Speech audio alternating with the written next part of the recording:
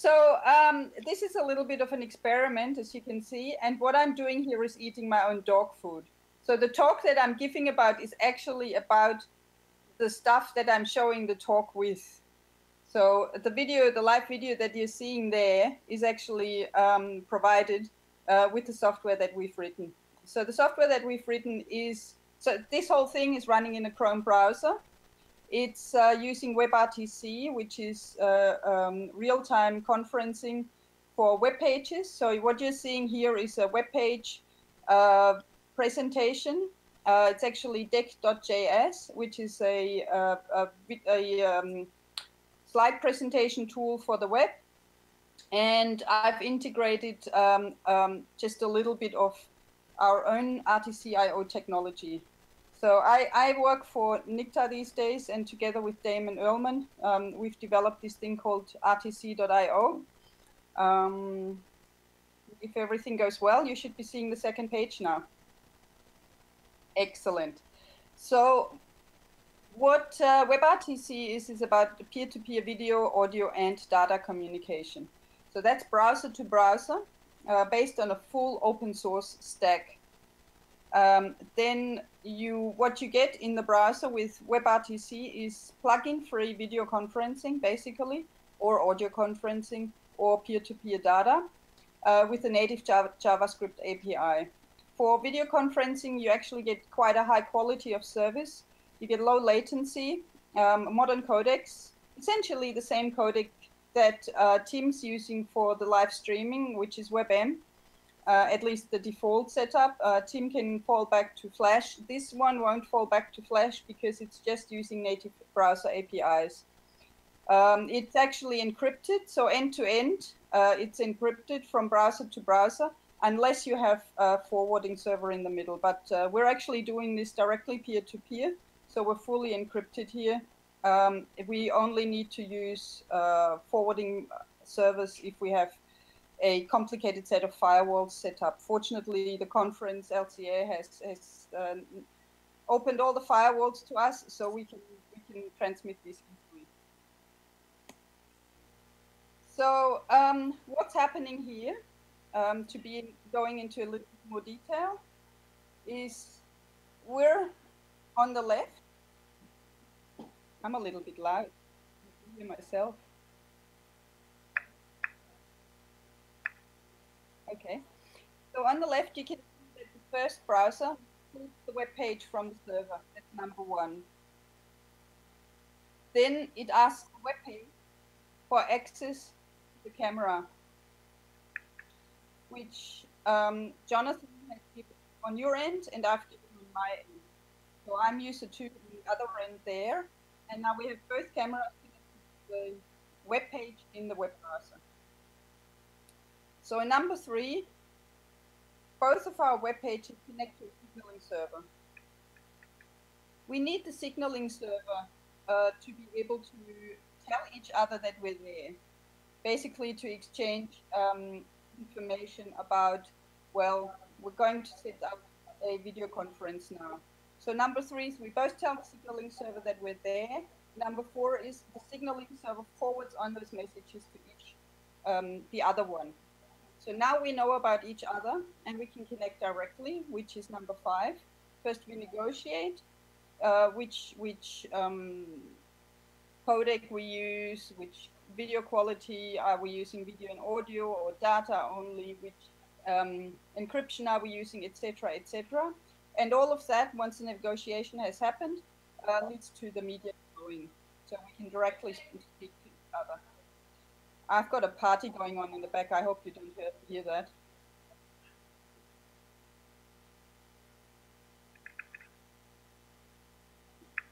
Sorry? I'll just let out a shout back there. Hold on a second.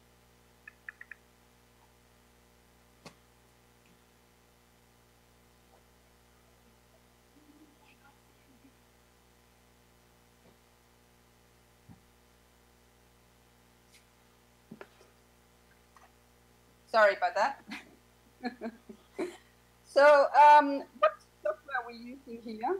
As a web server, in this case, this with this particular application or this particular demo, we're using Apache. I can use Apache on localhost. This one that we use here is on HTML5videoguide.net. It may actually be Nginx, I'm not quite sure. But it's an ordinary web server. And as a signaling server, we are using our own signaling tool developed. It's running at RTC.io switchboard. So what's RTC.io? So my colleague Damon Earlman, I just wanted to mention him as well because he's done most of the work. After I've done the basic demos and he's put proper node.js code. So we've got a little guy here, we call him Artio adequately for RTC.io. Artio simplifies coding on the client, so on a web page. Also provides node modules for setting up a signaling server and doing all the server-side stuff. And as part of the code, you can run a signaling server and a web server together as a node server. So we're allowing different levels of usage for WebRTC here. So we've got one which is completely fully declarative. Fully declarative means you only have to write HTML to get this going. And that's exactly what I've done with this particular demo here that you can see. The web page, the HTML page, basically has just these few little tags. There's a meta tag, in which we declare the signal host. So that's the signaling server. And then we've got two videos. One is the local video, which is in each of our cases the local camera. And one is the peer. And we connect that peer to the other remote video by giving it the stream ID. So the stream ID is local. And then, of course, you need to get our JavaScript library, which is just glue.js in this case. You get it from GitHub. You don't need to do any JavaScript coding at all. I didn't do much JavaScript coding for this at all in this page here. That's all I needed to do, and it runs. If you want to see how WebRTC is performing, you need to go to Chrome WebRTC internals. There's a lot of statistics there, which is quite nice to see. But we won't go there right now because we've got a lot to go through still. So there's one demo app which you can install using RTC Glue. It uses Node.js with Express as a web server. RTC Glue, which is one of the libraries that we've developed at RTC-io. That's the client-side stuff, and RTC Switchboard is the signaling server, so that's on the server side. When you install it, that's all you have to do. You run git clone, you npm install. Once that's finished, you do npm start. There's a default port that it's running on, that's 1337. If you go to localhost 1337, you can see that demo running live in your browser. You can see that in the browser on the right, I've got two tabs open just to be able to demonstrate this. So it's the same video, but it's actually a video conference between the two tabs in the browser. Questions? No? Okay. So that's the simplest part. That's all doing it as HTML. Now, how do you run a signaling server? For the signaling server, we use Node.js with a little extension that's called RTC Switchboard. And RTC Switchboard is using Primus.io as a web server. So they're all different node modules that you just have to put together, and it already runs your signaling servers as easy as just really this little piece of code, server.listen on the port, and that's all it does. It listens on the port. When it gets a message, it sends it to its peer, etc., etc. Is there a question? No? Okay. Same here as before. We've got a little demo app. It's called RTC.io Demo Signaler. It uses Node.js with Express as a web server, although it wouldn't really need to do that because we really only want to run the signaling server. So on the client side, we have RTC Signaler. On the server side, we have RTC Switchboard. And just as before, what you do is git clone, that particular repository, npm install. When that's done, you run npm start. Again, you can do this locally on your local host. Here, the demonstration shows just a little IRC, basically, or chat application. So I can chat between these two tabs, enter a message, and colors them depending on which one you are. So simple enough. Now, if you want to do everything in node.js, you don't want to do it with HTML, you want to actually do JavaScript. And so the third approach that we have is a JavaScript-based peer computing approach. It gives you more control on the client side, but you need to use two lower-level libraries. They're called RTC Media and RTC Quick Connect. And they're built for Node.js. So this is what that looks like. So this does exactly the same as a little bit of HTML code that I had before, except it uses Quick Connect and RTC Media to set up your local video and your remote video. And you can see you have to add stream, you have to add event listeners, and then you have to run Quick Connect and connect some functions. So it's a fair amount more work, but you get a lot more control. And there's another application that we've written for that, a demo application, which is called RTC.io Demo Quick Connect. Again, it uses Node.js with Express as the web server, RTC Media to do the camera mic access, RTC Quick Connect for the peer connection, and Switchboard for the server-side signaling. Looks like this. So clone, npm install, and npm run. This one runs on port 3000. I don't know why. We just put that on a different port. And when you run that, you can get a peer connection, just like the one before, between the two tabs. This one actually also has a chat window in it. But I think the chat is only doing what we did before with the switchboard. So it's going via the signaling server. This is not actually using the data channel. Now, that was all audio and video so far. If you wanted to do data exchange, peer-to-peer data, you'd want to use something a little bit different. We've developed a specific library called RTC Mesh, and it allows you to send data between lots of peers. So you could have a big mesh of peers. You could have, let's say, dozens, maybe even hundreds of peers. And when you send something, it gets sent to all of these others.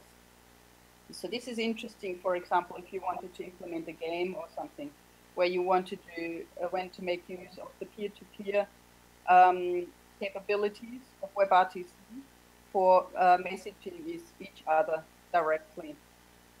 So this shows a little bit of code. It's not very difficult, but you use Mesh for that, RTC Mesh. Again, we've got a demo application that uses RTC Mesh with Switchboard as the security server. When you run that, we've actually built this with Fabric. I don't know if you've heard of Fabric. Fabric is a Fabric database.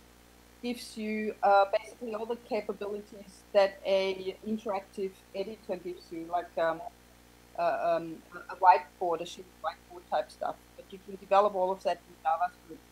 So when you run that with an npm start, you'll see a toolbox being drawn and the word hello. That's all in a canvas. And when you make it bigger or you move the hello text, it also gets a second tab. Or however many tabs you want to have open, they all go in sync. So this far, we've seen all the three features of WebRTC, which is audio conferencing, audio and video conferencing, and data conferencing.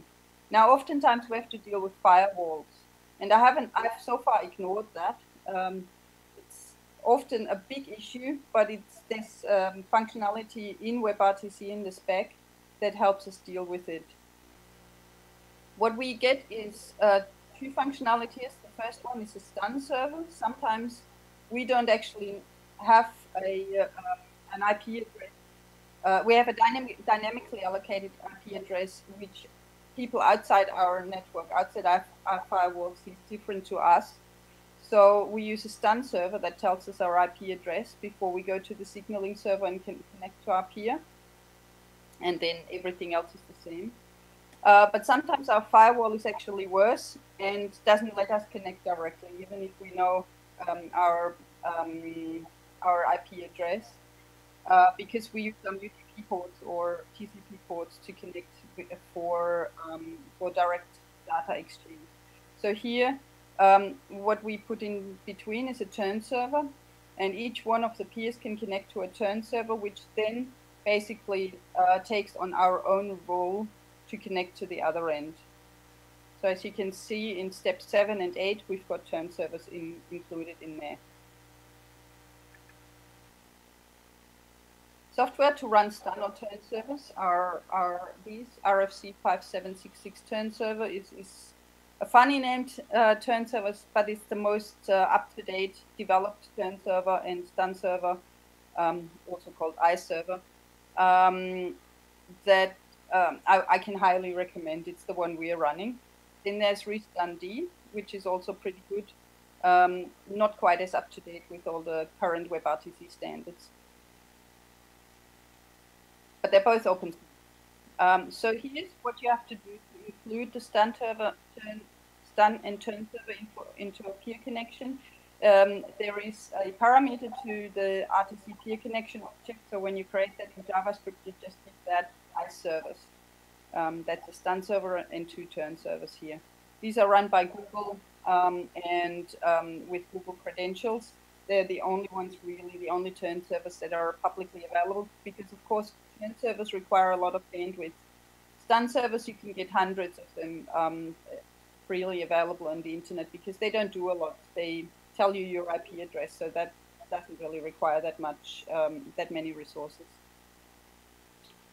So that was that. Here's my email and Damon's email if you're interested, if you want to learn more. There's also the link to the project and the GitHub repository. My slides are up on the internet, as you can see in the URL in the browser. Questions?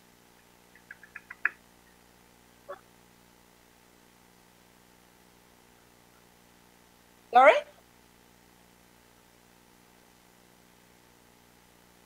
Oh. Probably I'm not. Uh-oh. I'm not on my Ethernet. I was going to get on the Ethernet here. I'm on the wireless. That's possible that sometimes stops.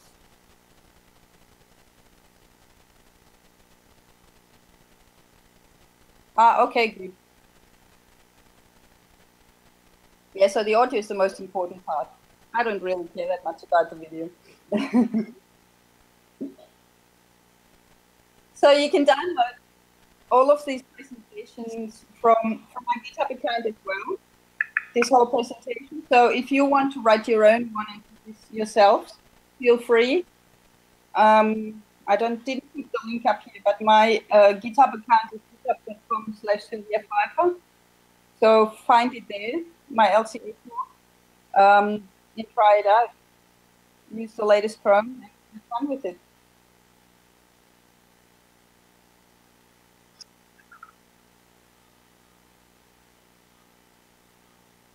There's somebody back there. Thank you. I think someone at the back has their hand up.